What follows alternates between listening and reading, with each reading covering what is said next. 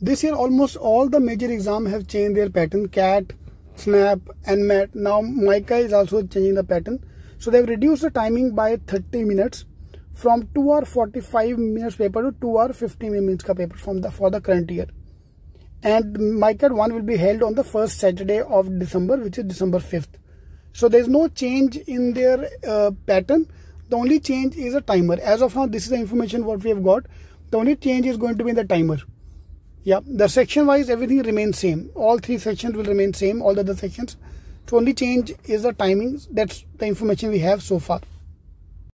This is published in the Business Line newspaper.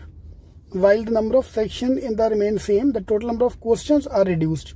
So number of questions will reduce. Of course, the timing ke saath, the question obviously will become less. Okay, so this is the confirming same. Professor Ruchit Tiwari, admissions chairperson MICA, have said the number of sections will remain same, psychometric, descriptive and the aptitude test. The total number of questions will be reduced. So that information we don't have as of now, how much question will be reduced. So I will do my analysis so that we can also change your mocks according to that. The decision will be, it has been deliberation while blah blah blah. They have taken the call on that, on all the reasons. So exactly what is going to be the number of questions we don't know.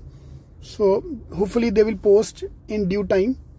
And so this week we are conducting a workshop for the exam. So in case you want to register for the workshop, just call us on any of the numbers given here, and my team will send the timing and all. So in the description box we given the number in case you want to attend the workshop for MICA. Alright, all the best.